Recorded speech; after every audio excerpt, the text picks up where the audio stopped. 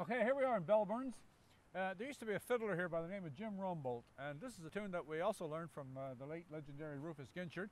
And the story that Rufus told about this tune was that Jim Rumbolt was moving his family from here in Belburns up to Daniel's Harbour, that is south to Daniel's Harbour.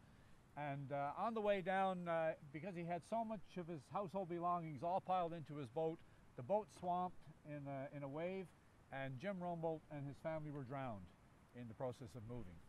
This is called Jim Rumbolt's tune. 1, 2, 3.